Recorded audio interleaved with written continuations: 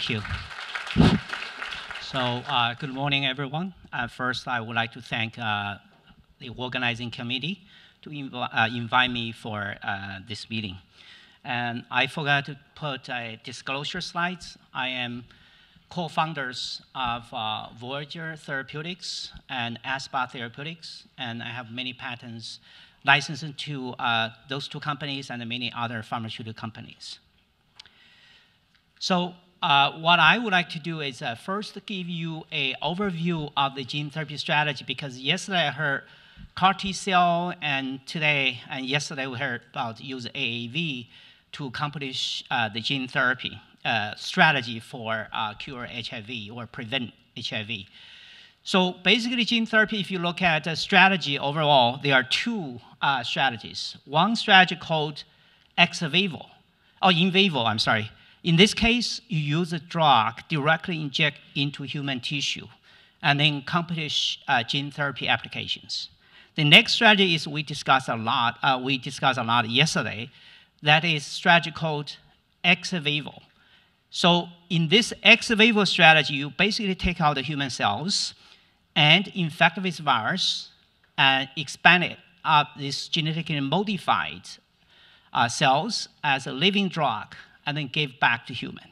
So this is like a hybrid view of the gene therapy. But exactly what approaches we can take for gene therapy? So the first approach is classic gene therapy that is called gene replacement therapy. You deliver genes that is mutated into human tissue to replace the function. The second strategy called gene addition. So in this case, you add in gene into human cells to fight disease, such as fighting HIV. And third strategy is you deliver silencing molecule by gene therapy and lock up the mutant cells and accomplish gene silencing.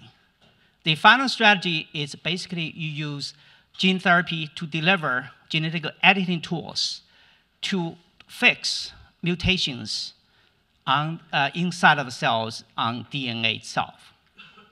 So what I'm going to focus on, or highly relevant to this scientific committee, is use gene addition strategy to fight HIV. So basically, in terms of gene therapy vectors, I'm a gene therapist. My wish list is the following. What are the best for gene therapy? First is high efficiency. Second is long-term stability. Third is no immunogenicity and toxicity as compared to adenovirus, which is very toxic. And finally is no genotoxicity. That means non-integrating or episome. Those are my wish list. So actually, adeno-associated virus has it all. So basically, what you can see here is that you have a capsid, like just Hedegaard gave a very nice description in that it determines tissue tropism, gene delivery efficiency, and regulate host immune response. So different AAV capsid have a different function in those three categories. And then you have your transgene carry there. There are two purposes here. One is because of the ITR, it forms circularization or concatenation, and then produce gene drug. So I want to, yesterday I believe Keith gave some nice introduction, and today Hedegaard also described this, but I'm going to summarize it, use a simple cartoon, how exactly AAV accomplishes transduction. So first of all, you will have this receptor binding. Different capsids will have different capability and binding to different receptor. And then you have this internalization process. Once you get into the cells, then you go through this endosome and lysosome trafficking. Some viruses will escape and eventually become degraded in the lysosome, proteasome. And some virus, it depends on different capsid, will enter the nucleus. Once you enter the nucleus, then you will start encoding process. And then you release your genome. Release your genome. It could be self-complementary, like Keith described. could be single-stranded. AAV is packaging positive or negative strand as equally, and then form double-stranded. Then we start transcription and expression. However, the vector continue going to circularization to stabilize itself. Very small percentage of virus become integrated, but majority is episome. And then you start expression and generate transgene production. So that's the process. I mean, different capsids really have a different property or efficiency going through these intracellular trafficking steps. So, as I said, the vectored antibody use AAV. It's an attractive approach. So this is a gene addition strategy, adding genes to fight infectious disease. These have been proved effective by early days by Phil Johnson and by David Baltimore, as well as by Jim Wilson. My collaborator, Michael Farzan, and Ron DeRoches recently also demonstrate application of AAV-vectored antibodies for HIV infection. So Ron also showing that the anti-antibody response negatively impact the level and the duration of the AAV vector antibody in non-human primates. When you have a high antibody, anti-antibody, then you have a low expression. When you lack of the anti-anti response, you have a stable and a high level expression. So now we know the anti-anti response is a major barrier for vectored antibody. Then let's look into what are the barriers exist for vectored antibody. So I think the process is complicated, but I'm going to summarize into 4 categories. First one is neutralizing antibody, blocking your transduction, pre-existing antibody blocking your transduction. Second is innate immune response at both capsid level and DNA level. And then next is going to be capsid or transgene degradation and generate MHC presentation, and then CD8 T cell response. Another one is generation this transgene-specific anti-anti response. So now we know the barrier. What are the strategies to overcome those barriers for AAV-mediated gene delivery? I'm not going to get into the first 3 categories. We know people have been trying hard to overcome by those strategies. But highly relevant to this vectored antibody is a transgene immunity. So the key, I believe, to overcome transgene immunity is de-targeting the transgene expression from antigen-presenting cells. You have different ways to do it. You can use a promoter, you can use a microRNA, and you can use immune tolerance. So I'm going to get into those 3 categories. So to do this kind of study, we need a model system. And of course, do this in monkey would be very expensive for trying to do in mice. But the problem with mice is very blunted in response to any AAV, any transgene, except one that is called OVA. OVA, albumin transgene, is a very rare, one of the very rare transgenes that can consistently cause response in AAV-mediated gene transfer in mouse. And then this can use for modeling germline-derived antibody in primates. So first, we test this by using muscle-specific promoter because the vector antibody usually delivered by muscle injection. And then what we found is, yes, indeed, you can reduce anti-anti response, but expression level is kind of low. So that's the first thing we did at a transcription level. And then the conclusion here is this may not be practical to deliver vector antibody. Then the next one we used is use a microRNA detargeting from antigen-presenting cells. Illustrated by this work, if you do IV injection of AAV9, go everywhere, liver, muscle, and CNS. However, if you adding microRNA binding site to the 3' UTR region, then recognized by those antigen-specific or cell type-specific microRNA will chop up and block the transduction. And so so that's the mechanism. And then we test this. And by doing this detargeting from liver and muscle use endogenous microRNA, we can accomplish cell type, tissue type specific expression. And the beauty of this is the microRNA binding site is only 24 base pair each, so you have a space. And then we screen 26 different microRNAs in vitro, looking for myoblast high and APC low expression pattern. We identify a bunch of microRNAs. And then in collaboration with Ron DeRoches, we put basically 2 broad neutralizing antibody and with with a miR-143 and a miR-126 binding site, and use this 2 mixed antibody. And as David Ho's comments here, you basically inject it, you have 2 possibilities. One get ADA, one without ADA. And then as you can see, after this co-injection, you generate 2 antibodies, and most importantly, you kill all the viruses, and through adaptive transfer, you cannot see the virus anymore. And also only by culture, after a long time, you can see virus. So bottom line is Ron accomplished in this Miami monkey as something alternative to burning patients. And you can establish a functional cure by micromanaged AAV vector construct for antibody delivery. So now we know it works. We need to understand the mechanism. So then we go back to OVA model in mice. Basically what we found is after you adding this, use 1 microRNA as example, well, after you add this, you have a consistent expression, everything else, very low expression. But if you look at this anti-anti response, then only this one, high expressor, has no anti-anti response, And without microRNA detargeting, you have a very high anti-anti response. So this is effective.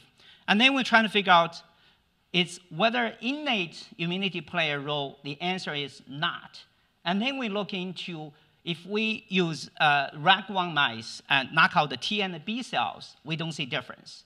And then we used a T cell only deficiency, we don't see difference. B cell deficiency, we don't see difference. Only one we see difference is when you have a T cell lockout, suggesting T cell play a critical role in this process. And then we did tetramer staining, and definitely showing that microRNA binding site can reduce transgene specific T cell response.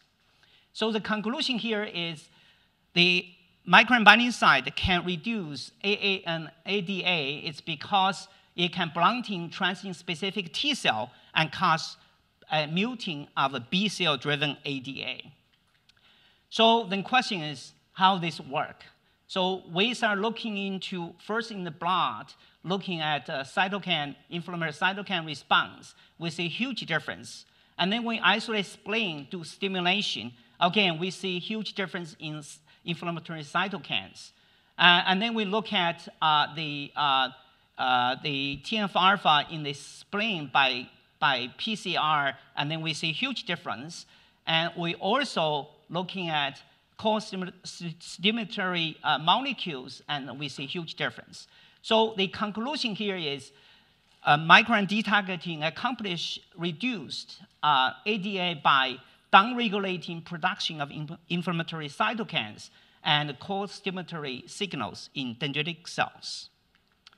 So then we ask, what about functionality of those T cells? Perform this in vivo CTL, and then what we found is that definitely once you add in microRNA binding site, this in vivo CTL specific killing is dramatically reduced. You have a constant expression of the OVA.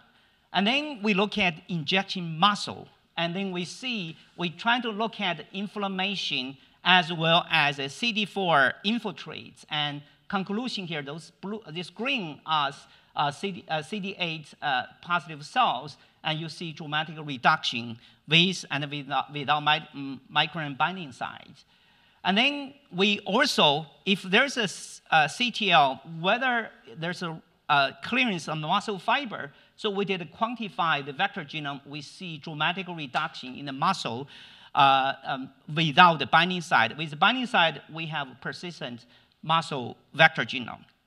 And then whether this is functionality, will micron 142 kind of a defect, this functionality of a CTL, will use a tumor model, T-cell lymphoma express OVA, and then we inject into virus and then measure the tumor size.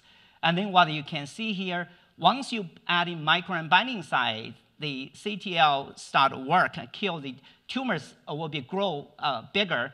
And if you use original OVA, tumor will be completely inhibited. So this tells you this micron binding site defect the functionality of the transgene. So conclusion here is this process accomplished by attenuate transgene-specific functional CTL and a CD8 T-cell infiltration and clearance of the muscle fiber.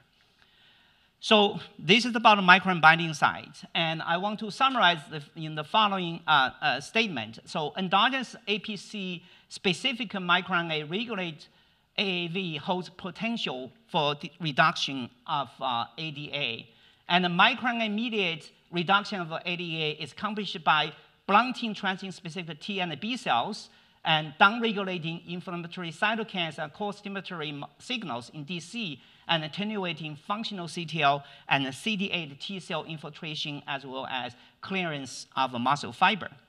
So that's one strategy. And then we also work on from the capsid point of view and start using AAV8 for this transduction, because initially we used the AAV1, a muscle-efficient vector. So it is known by liver transduction, AAV8 can accomplish immune tolerance. And this study done by Roland Herzog, Jim Wilson, they demonstrate that could be through Treg, hepatocyte Treg, as well as Cooper cells, and pull APC transduction and T-cell exhaustion. But our question is, can muscle-injected AAV induce immune tolerance and overcome ADA? And what are the mechanisms for this process? So we first test the AAV8 and to see whether we can establish immune tolerance. As you can see here, basically doesn't matter you give IV or IM, AAV8 can accomplish immune tolerance, but not AAV1. And then we continue looking at by OVA expression. Actually, we change the promoter. Even by muscle delivery, we put a liver-specific promoter. We can see liver-specific promoter by muscle injection also can accomplish the immune tolerance. And the reason for that is easy, because if you do AAV1, AAV8 by ubiquitous promoter as this firefly luciferase, by AAV1 only focusing in the muscle, AAV8 after muscle injection, many of those viruses spill into circulation and transduce liver cells. But if you use a TBG promoter, even you give by muscle, all the viruses only express in liver. And so conclusion here is, the mechanism here is spilling into circulation and hepatic transduction. This is a mechanism to need immune tolerance. And then with this available, we want to see what's exactly role of liver transduction. We put liver-specific micron A binding site, miR-122, and then once you can see, once you adding this, then AAV8 lost the function of high-level expression and generate a high level of the anti-anti response. So it tells you liver transduction is essential. And then we did a complicated redosing. So you basically do IV initially with AAV1 or AAV8, and the second injection either by IM or IV with AAV8 or AAV1. The bottom line is, if you do AAV8 injection first, it doesn't matter liver or muscle, you can have a redosing effect and continue enhance expression. But if you start with AAV1, this function will last. So the bottom line is that the AAV8 really can generate immune tolerance and can accomplish redosing. Okay, so what is the mechanism? So we first look into so we did this expression and with miR-122 as a control. So with a TBG, TBG as a control versus CB promoter. And then what we found is that after use the TBG, we have increased expression and eliminate of the antibody. And then by tetramer staining, you can see tremendous differences here. And if you look at the regular T cell, and this is a look into regular T and regular B cells, you can see this liver expression by this promoter is very powerful. And then we start looking to any other cytokines play a role. So we did this experiment of muscle injection, harvest the liver, and look at the PCR array. We identify this quadrant that several molecules played a major role there, and then we confirm by qPCR. So bottom line is this is a mechanism, potential mechanism for AAV8 tolerance. So in summary, AAV8 can induce immune tolerance and the whole promise for ADA reduction. And hepatic transduction is essential for AA-mediated intolerance. And Treg, Breg, and also downregulation of some hepatic cytokines may be involved. And finally, I would like to thank my lab people and my longtime collaborator, Michael Farzan, who is in the audience, and Ron DeRoches, who is not here, and George Church's lab. Thank you.